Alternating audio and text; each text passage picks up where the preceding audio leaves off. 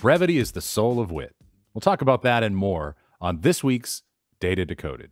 I'm Tom Webster from Sounds Profitable, and in Hamlet, Act 2, Chapter 2, Polonius tells the king and queen, brevity is the soul of wit.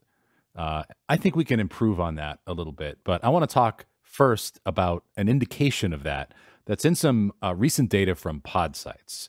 Podsights recently put out their advertising benchmark report for Q1, and one of the principal findings of that report was looking at the conversion rates of pre-roll ads versus mid-roll ads.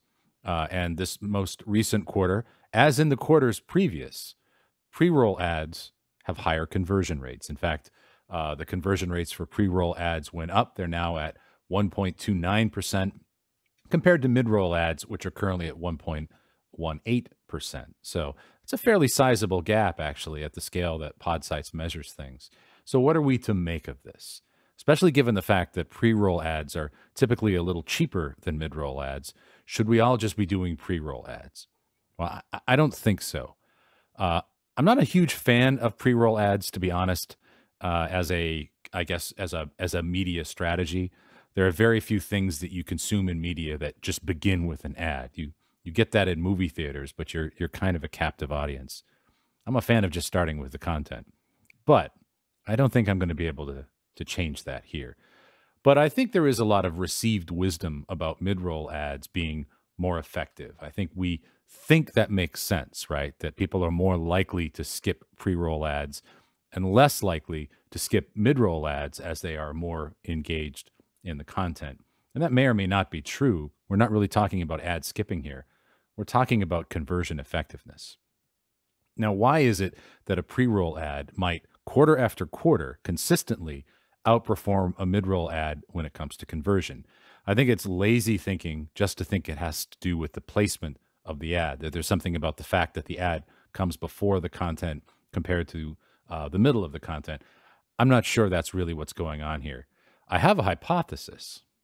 May I suggest that a pre-roll ad is typically quite a bit shorter than a mid-roll ad.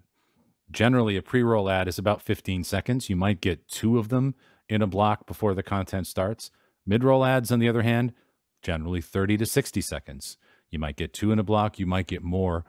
You certainly might get 4 mid-roll ads in the course of a podcast. And I don't think that that's irrelevant to what we're talking about here. I think it's an excellent discipline to try and hone your message to the shortest, most concise, most powerful message you can. Crafting a pre-roll isn't just about the position in the pod. It's also about the discipline of getting a message in 15 seconds. And I would submit that every second you are taking a listener away from the content is a risk. Every second adds to that risk.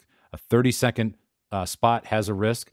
A 60-second spot, potentially double the risk or more, depending on people's attention spans, if the ad is not executed really, really well. And one thing I can tell you about the creative execution of advertising in any medium is that longer is not necessarily better, certainly not better for the listener, might not be better for the brand either.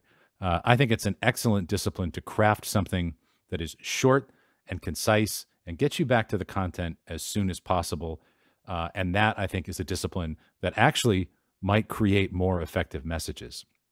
And I'll just sort of close that by mentioning that a few years ago, I did a study about the various execution of some podcast ads, and I looked at some pre-produced ads, and I looked at, and this is well before we did Safe and Sound at Sounds Profitable. Never really released this data, but one ad tested far below every other ad, and it was a host-read ad. It was a host-read ad that was pretty live and ad-lib by a fairly popular podcast. It's actually a big podcast about life hacking and efficiency.